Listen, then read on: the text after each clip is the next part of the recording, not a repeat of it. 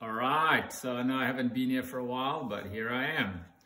I'm going to get my clock going with batteries, but these batteries I've been told have been in the box for 3 years.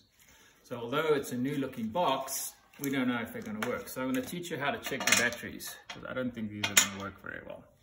So I've got a multimeter here. It's got all sorts of little signs there. You want the V with the straight lines, not the V with the curvy lines. All right. So you put it on V, that's DC volts for direct current voltage. And the red one goes on the plus, and the black one goes on the minus. And if you have a look at the meter, it says 1.56, which means it's okay, because these are 1.5 batteries. So that one's okay. And we're going to measure this one, and 1.5. And don't worry, you won't get electrocuted. It's only 1.5 volts, so you can actually touch the terminals. And then don't forget, turn your meter off when you're done, so you don't waste the batteries.